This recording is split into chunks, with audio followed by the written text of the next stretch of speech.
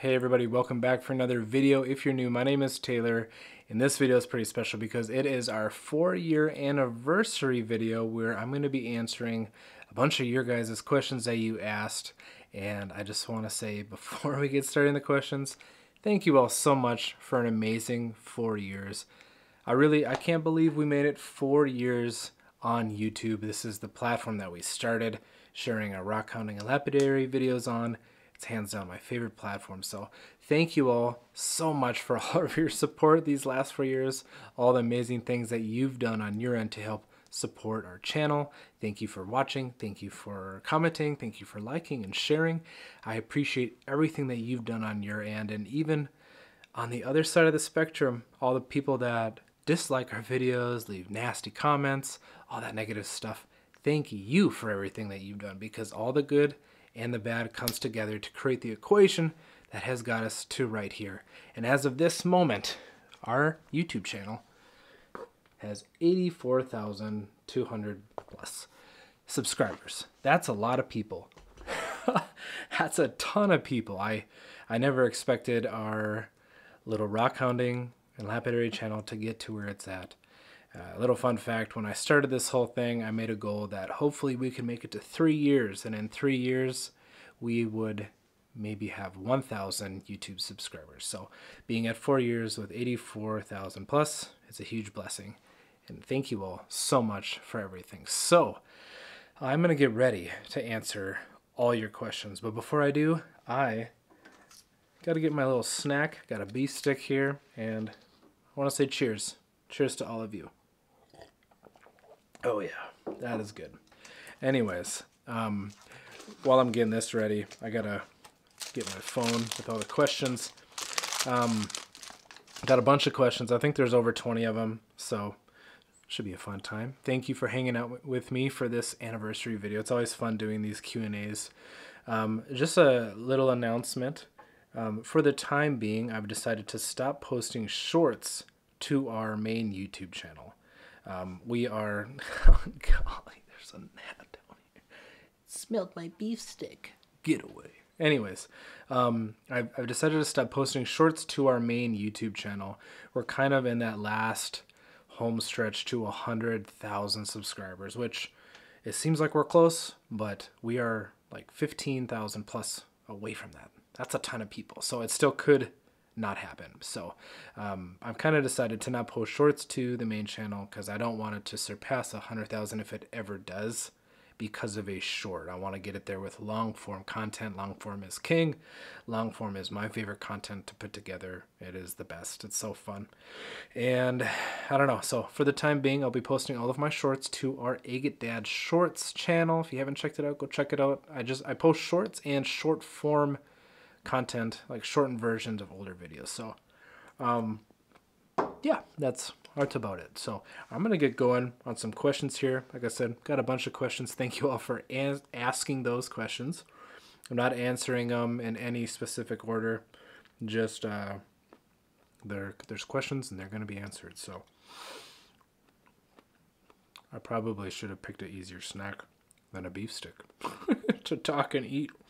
This is from Donna Lance. Donna, you're a member of our channel. Thank you so much for your support. And thank you for being a frequent commenter. I appreciate you very much. She asked, have you ever or would you ever take anyone along with you besides your family on a rock hunt? And yes, I would love to go rock hounding with more people. As much fun as Scoopy is, he's not much of a talker, but I do love going out with people. I recently went out with Rodenberg Rocks, Brett. He's a local rockhound YouTuber. He's on YouTube and Facebook, so go check him out. Yeah, it's really fun getting out there with other people and sharing the joy with everybody. And the only thing that's hard is just timing, right? Timing to get out rockhounding. And I've always told people, like, hey, if you're up on the North Shore or the South Shore and I'm out there at the same time and it just lines up perfectly, I'd love to meet up and go out rockhounding. So I'm always open to that. But I'm not going to be doing, like, I've said, some people suggest doing guided hunts, paid hunts, like, take us out, we'll pay you to take you out, and I'm not really into that idea. So that's not something I'm going to be doing. I really don't think I'm ever going to do that. It's kind of a respect for the land and respect for the locals. Not going to be bringing people out to spots on paid stuff, but happy to meet up if people are out. So, yeah. Thank you, Donna. Next up is a question from Jeff, and he goes by JNV Rockhounding. He has a couple questions. First one is, what has been your all-time favorite moment since you started rockhounding and making YouTube videos? Beefstick. Oh gosh. I'd say my favorite moment so far, just from like rockhounding, I'd say when I found my favorite agate, and somebody asked what's my favorite find, so I'm going to show that in a little bit. But when I found that agate, it's called, I nicknamed it Jaws. It actually has two nicknames, Jaws and the Onion. But when I found that one, it was earlier on in like my rockhounding, and early on in like my, I would say, sorry, early on in kind of like my infancy of agate hunting, and kind of the weight of like, I haven't felt like I found like a find of a lifetime yet. So when I found that agate, it's right here. When I found this, come on, focus, yo. There. When I found this, it was just such a treat. I hadn't found anything that big, and it was so special being able to find that, and it's still hands down 4 years into this, the best agate I've ever found.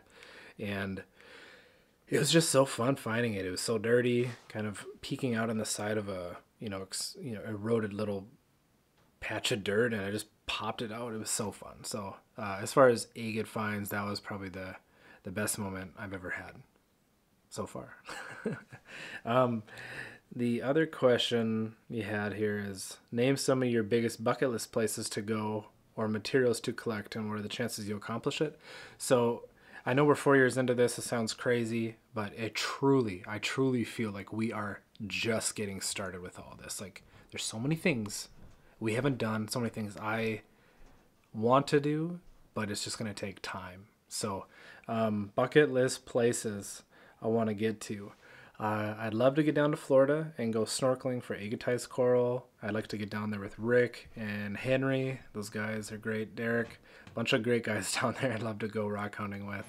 I think it'd be really, really fun to get out to Idaho, to go agate hunting out there.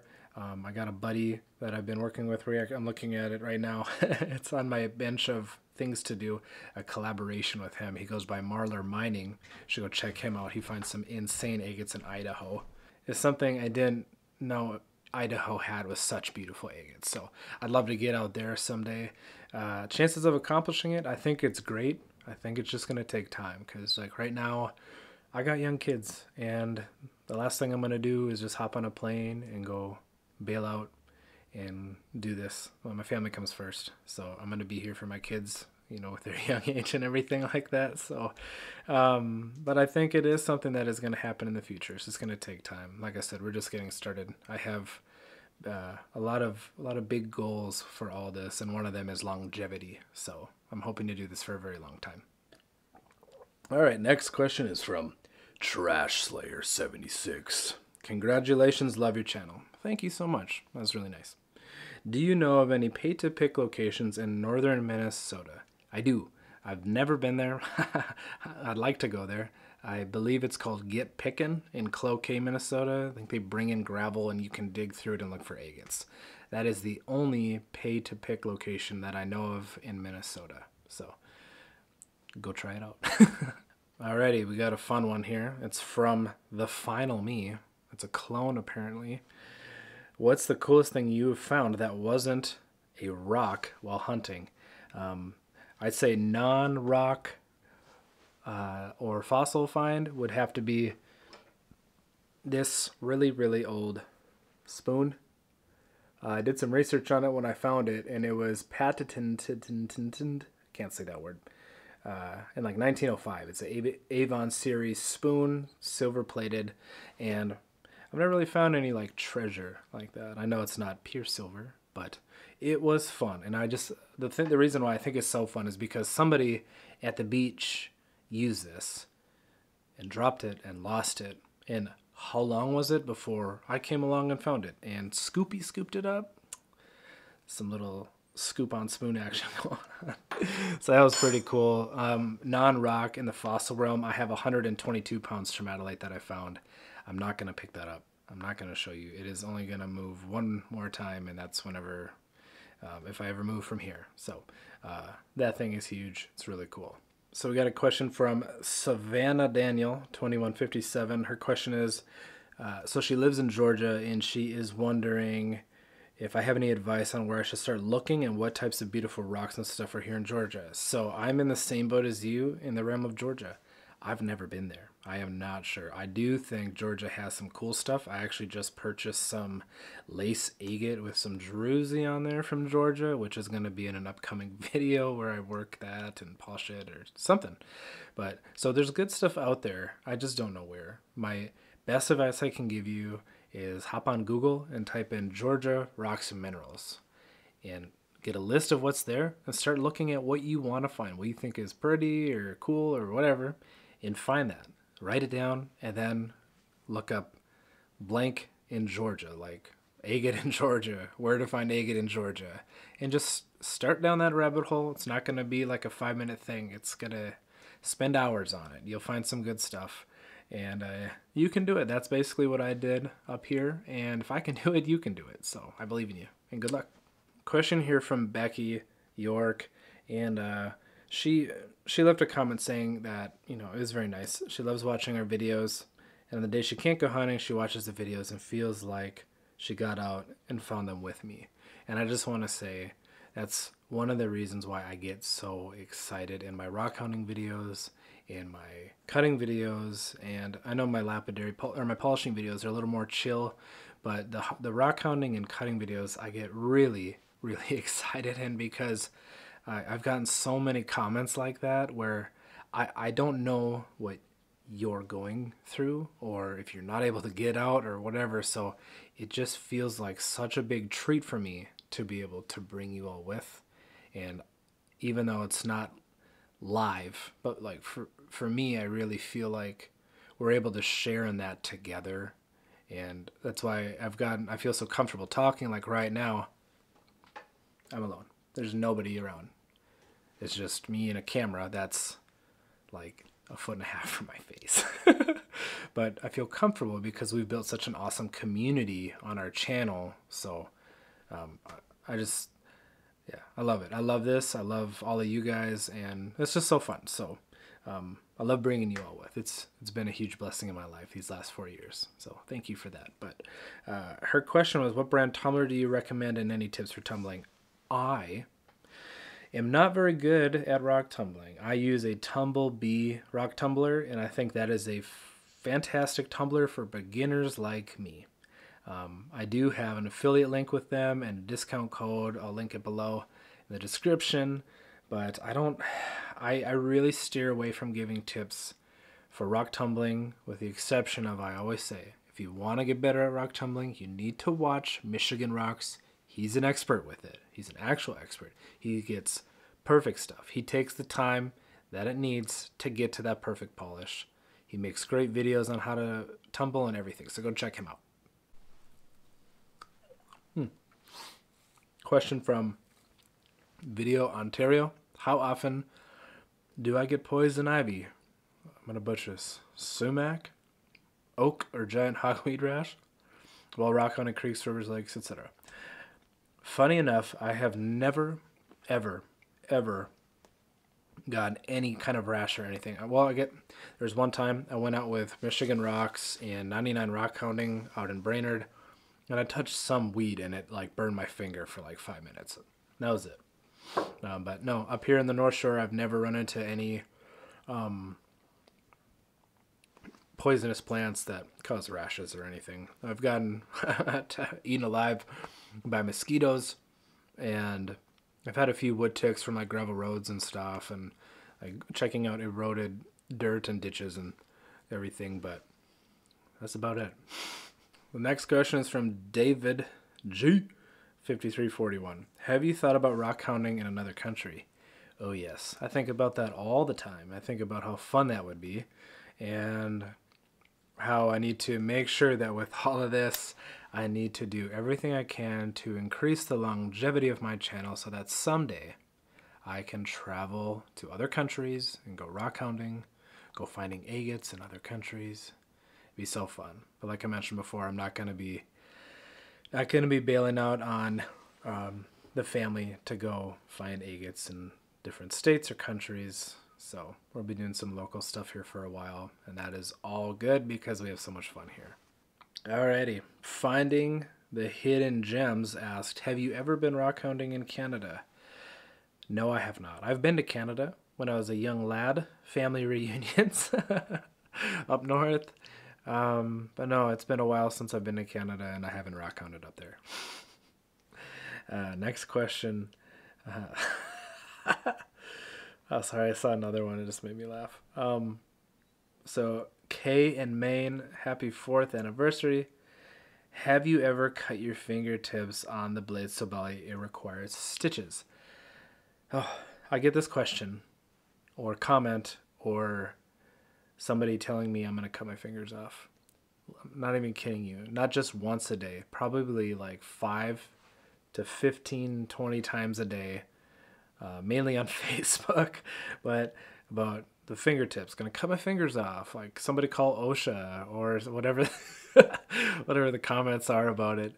And I have never, ever cut my fingertips ever on the blades that I use. I use continuous diamond blades, thin sintered, thick sintered. I have a thin notched. I haven't tried running my finger across it. I'm going to play around with that. I haven't used that in years. I'm going to try it out and test it on some rocks here in a future video. I'll test my finger on it too, so maybe I'll cut it off then. But no, so the continuous diamond blades, it's a continuous, no teeth, like a wood saw blade. And as long as you got water running, you can lightly touch your finger on it.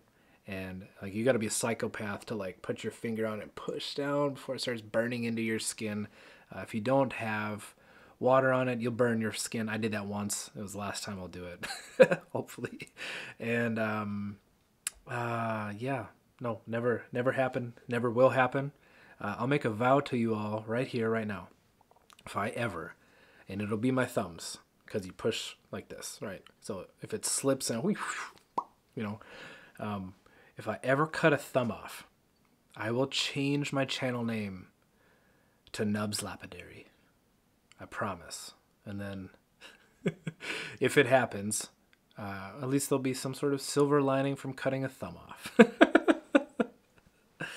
All right. Next question. This is the one that kind of made me laugh. Diana Peterson asked, why do you live in Minnesota? Free will. I chose to live here. So I grew up in Minnesota, lifelong resident of Minnesota. Thank you, Mom and Dad, for that blessing. And my wife was a North Dakota resident her whole life, and then we got married. We actually moved to a little small farm town in North Dakota, and that was so boring. So boring. There's nothing to do. So we moved up to the North Shore area up here, and it's been a blast ever since. I've literally have not been bored one time. And it's funny, get some people that say like, I'll never move to Minnesota because of the politics or the policies. It's like, who cares? You know, there's whatever, you know. So I live here because it's beautiful. I live here,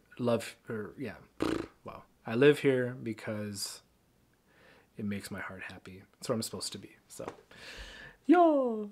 Woody Hedinger asks, when you're cutting a rock that has an agate channel, do you cut along, across, or through the channel? So it's kind of a tricky question because there's so many different ways and so many different answers to that question. For example, give me a second. I'm letting you guys in on a secret. Sneak peek. Sneak peek to a future video that I'm excited about. I bought this. This is a giant Brazilian agate. I feel like Wilson on Home Improvement. Neighbor. So here's the big agate. And right here see if I can get it to go. Right here, there's a bunch of bands, right? They're water level bands. They're running like this. Now, to your question, like you see the channel, you see the window with all the bands. My thought process is cut like this.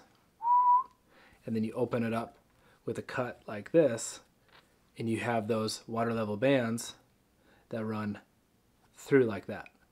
Or you cut it like this, into it, this way. And sorry, the camera work is phenomenal.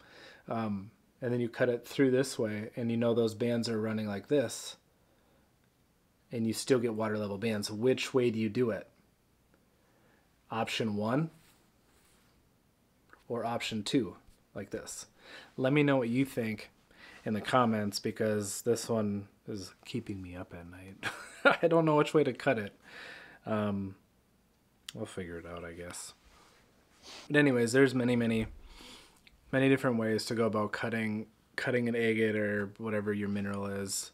The more you do it, the more you learn kind of the tricks to it. There's kind of a trick with nodules that I've learned where you get like a full pattern, but it depends on how the nodule looks. Sometimes you get a nodule and you're like, I have no idea how to cut this thing. You just gotta make a good judgment call and accept the results, I guess. Chrissy Junt 9867. You always make great videos. Thank you. Thank you. I try really hard. One of my number one goals with all of my videos is to create an enjoyable experience for you. With the footage I get, just trying to make it fun, trying to make it enjoyable, and I don't know, sometimes it feels like it goes well, sometimes I feel like, man, I could have got extra shots, extra b-roll, this or that, and could have done better, but that's just the process, and that's why I don't think I'm ever going to get bored with this, because there's so many different things that I can do and do better and continue to get better at with all of it. So I'm going to keep trying to get better at it for all of you. It's a lot of fun, and it's worth it. You're worth it. So your question is, what is your favorite find, and how long have you been rock hunting, or as some put, a rockaholic? I'd say I've been a rockaholic for 4+ years since I found my first agate. It's this little guy sitting up here. It's this little pea of a thing, but my favorite find is Jaws. This guy right here. It's not going to focus very well. So this is Jaws. It's my favorite agate. I'll take another video and put it up while I'm talking, but this is my favorite find, my favorite Lake Superior agate I've ever found. It's got so many bands. I call it Jaws because it has this like little fin area. The back side of it is kind of orangish red, like a shark, Jaws, blood. And then it's got this little oniony patch on it. It's just, the thing is packed. The bands don't stop. And yeah, it's my favorite find. I don't think I'll ever find one that will make me happier than when I look at this. And this just has so much sentimental value as well, because like I mentioned earlier, it came to me at a time when I kind of felt like I could use like a find of a lifetime. Like I've been putting in so much work and I didn't find anything really spectacular, and then I found this and I was like, this is so spectacular. This is amazing. So that's why that one's my favorite find. Oh, and you asked how long have I been rock hounding? So I have been agate hunting for over 4 years, but I grew up in an area where it wasn't rich in good minerals like Lake Superior agates, porphyry, jasper, all the stuff that we can find up here. But I would go out on walks with my mom on gravel roads, and we just pick up pretty rocks. And those are some really fun memories doing that out at the lake. And so, yeah, thank you, Mom. But doing that since I was a little boy, and even remember going to the lake in college and just kind of being like bored or whatever, but digging around in the rocks on the beach and just like finding fossil imprints on rocks was fun. And so I've always been interested in it, but the passion didn't really set until we moved up here. All right, question from S.J. Olson 3243. What's the best resource for identifying a mystery rock? So I've heard of people using like Rock Identifier app. I've never used it. It seems kind of vague, but it could get you in the right direction, I guess. I've never done it. You guys put comments if you've ever used one of those identifier apps. I'd say best resource for me here in Minnesota. I have a couple Minnesota Rocks and Minerals, Lake Superior Rocks and Minerals books, and I just look through those, and it's like, oh, that looks like that, or that's this, that, or the other thing, or like for example, I found that stromatolite. I wasn't sure it was a stromatolite. I knew it was a fossil when I found it, and I just used the internet. That sounds kind of like, whoa, that's a kind of vague as well, right? But you just try looking up keywords for what you're finding, like red rock, red mineral, red Minnesota mineral, and you like just look up lists, and just again a rabbit hole of information trying to find it. And it can be really fun because you can put in a lot of work and then finally find it, and you're like, yes, I found it. That's actually how I identified oolitic ironstone jasper. I just searched and searched and searched, and I finally found something that looked identical to it, and it was labeled as Minnesota oolitic ironstone jasper. I'm like, somebody figured it out before me, and I found it online. So it's just kind of like a wild goose chase. Alrighty, question from J Jaslang 9469. Have you taken your channel full time, or do you still have a 9 to 5? If not, what else do you do?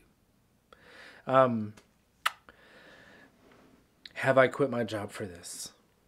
No. No, I have not. I used to have grand dreams of doing this full time, but social media along the way has taught me how unreliable it is and how risky it is. So with having young children, it is not something I'm going to risk is finances, I guess. I have a really good job. It's stable. I enjoy it very much. I have great coworkers, great managers, a really good team of people. And it's my career. I hope to be in it for the long haul with that too until I do retire. Hopefully, maybe I can retire early in my 40s or 50s or something. But yeah, I don't think that's something that's gonna happen for me. Quitting my day job for any of this. But what I do for my day job is I'm a biomedical technician that works on the road. So I travel around northern Minnesota, northern Wisconsin, and I go to different hospitals, clinics, and other places like that. And I inspect and repair a very wide variety of medical equipment. So my days are never the same, and it's really fun. I get to learn a lot, always something new to work on, and just random repairs. It's really fun. It's a really good job. I'm very, very thankful to have that as my career. Jessica Anderson asked a similar question. Out of the hundreds or thousands of agates you found, maybe 1,000 little ones, right? Thousands of agates you found. Which is your favorite? Jaws, the one I showed, Banded Beauty. Yeah, so that is hands down my favorite one. Lisa Wilcox asks, where do you sell the stones you don't keep? A lot of the things you have done are magnificent. Thank you. So I recently, and that is back. It's off. Good luck.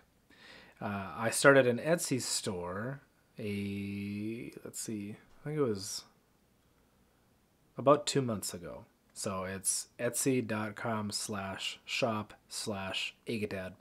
That's where I put all of my kind of the random rough stuff that I'm going to be selling. I've put a couple slabs up on there, some polished stuff, some cut and unpolished stuff, just a whole bunch of random stuff. So if you want to check that out, I'll link that below as well. And just FYI, if you are a channel member of our YouTube channel, yeah, that's what it is. Yeah, if you're a member of our YouTube channel, every month I post a 10% discount for channel members to our Etsy store. And I put the channel membership on YouTube to the lowest possible. It's $1 a month. No pressure. But if you want a discount to our store, hop on our channel membership for a month. And then get off. I guess, I don't know, whatever. Dana TH haha 6170 asks, will you look at my rock? No one knows what it is, so I can't really answer that one. And I did reply to you saying I can't really answer that one via here because I don't know what your rock looks like. But it's kind of a similar answer. You know, if you have a question on what you have, you got to look up what your rocks and minerals list is for your state, or if you're from a different country, whatever that's called, and just dive down the rabbit hole. You can figure out what it is. I believe anybody can figure it out. Look up books for your state.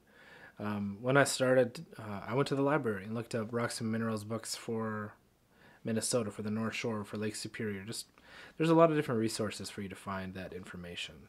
So yeah.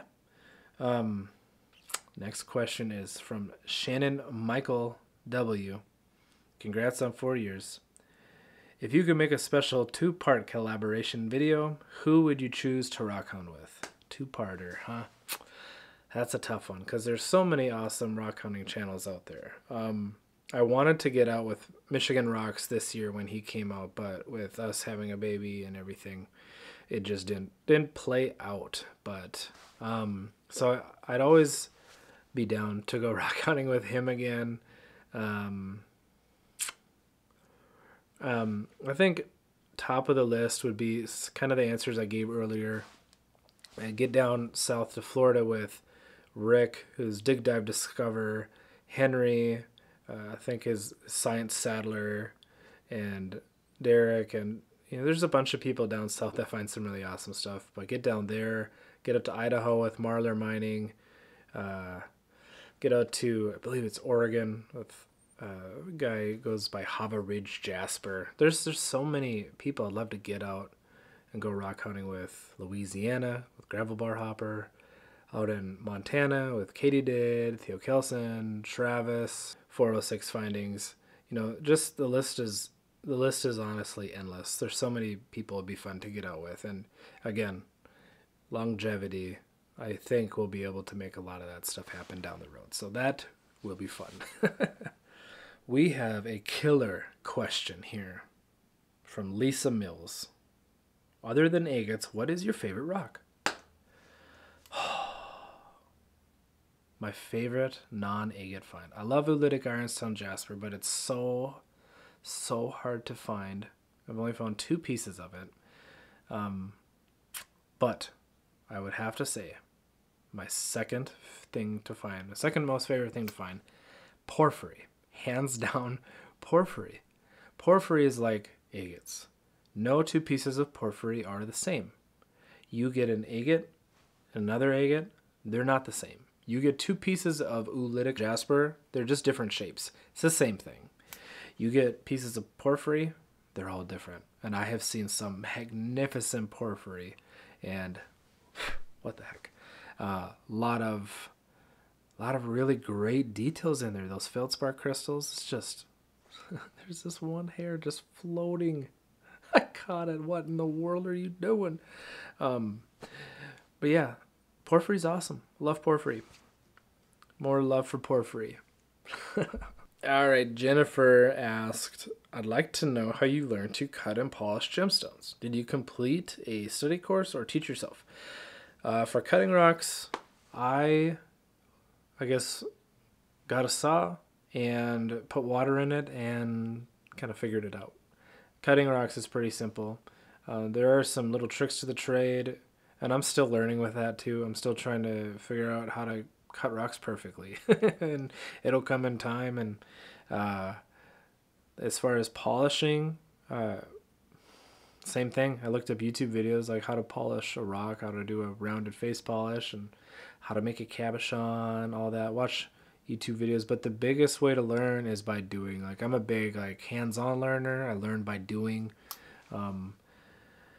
Yeah, I will say I would love to shadow a lapidary expert and just pick their brain on stuff, have them watch me and my techniques and critique it, and because I'd like to get better at it and everything. I'd love to get better at everything that I do, and that's again why I don't think I'll ever get bored with any of this. Is you can be perfect at polishing an agate, but then you hop into a different mineral and it's a new ball game. So it's it's just so much fun. I don't know. I don't think I'll ever be able to consider myself an expert because the realm of doing this with so many different minerals is so vast that it's impossible to do that. So, but yeah, I just learned by doing, I guess. Long answer. And we're on our last question, folks, from World of Rockhounds, Kyle. Go subscribe to his channel if you haven't.